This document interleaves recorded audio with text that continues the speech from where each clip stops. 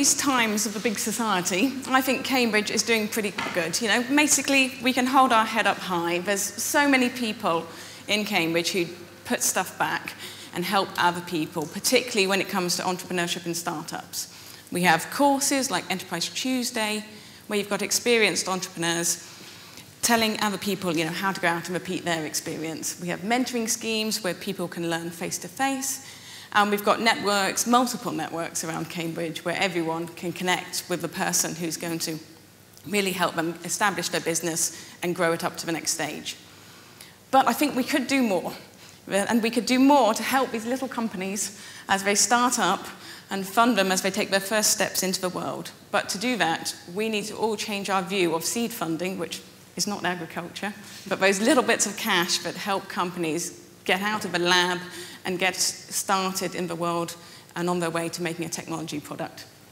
Now, we do a little survey every year of the outcomes of a scheme called the University Challenge Scheme. This was set up in 2000 to fund spinning out of university research into technology companies. It was funded by the UK government, Gatsby Foundation, and the Wellcome Trust. So £60 million spread across 19 seed funds across the UK. In the last 10 years, these funds have made, if I can find the next little figure, 835 investments and set up over 350 new companies. That's over 2,000 new jobs just from this little pot of money. But most impressively, I think, they've raised £700 million in follow-on funding. So for each pound invested from the original scheme, over £10 have followed. And that's a leverage of over, over 10 times your original investment. But what's even more impressive is that we know from our little pot of companies that over the life scale, these companies can bring in actually over 75 times that amount of money in their lifespan. And a lot of that's overseas investment coming into the UK too. But of course, without that initial pound, none of the rest of it would follow. So that's a really large economic impact from actually quite a small starting point.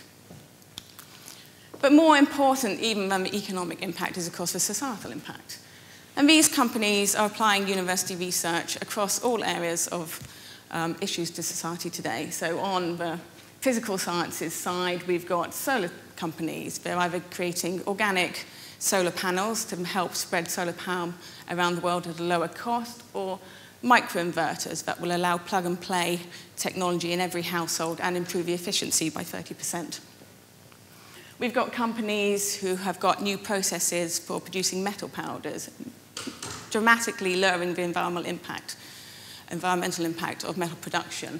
We have a recycling company that can change your Tetra Pak or your little kind of, those coffee sachets that are made from laminated waste, that can recycle those back into the aluminium and hydrocarbons, which can then be reused.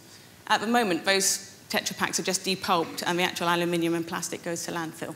So there's a huge impact on society. Even more so on the healthcare, of course. We've got a company that's got a biological diagnostic for schizophrenia that can identify people who have got schizophrenia and distinguish it from bipolar. So instead of a quiz, which is what doctors use at the moment to diagnose, you've got an actual real empirical test.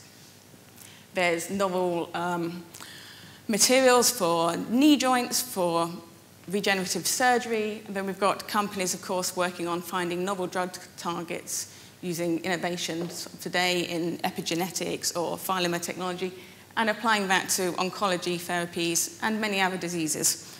So the environmental impact is huge. But, of course, how do these companies get started?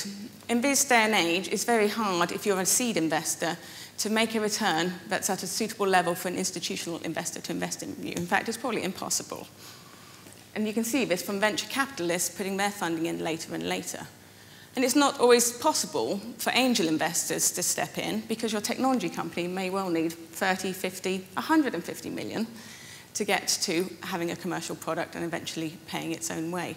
But without that initial seed funding, the technology won't be able to cross the chasm from research lab into commercial development. So this is where I think we all need to pick up the baton. The University Challenge Scheme was charitably funded. It had money from the Wellcome Trust and the Gatsby Foundation to start it off. And I think my appeal today is for all of you now to pick up the baton. There are a growing number of philanthropically funded seed funds around the world which have been set up to help continue this work. And of course, we're a bit biased because we have one ourselves. These companies, they can make a huge impact, as you've seen, both economically and societally, not just in Cambridge, but across the world. So my appeal to you is to get involved and think about how we can all make an impact and help these technologies to get out there for societal benefit. Thank you.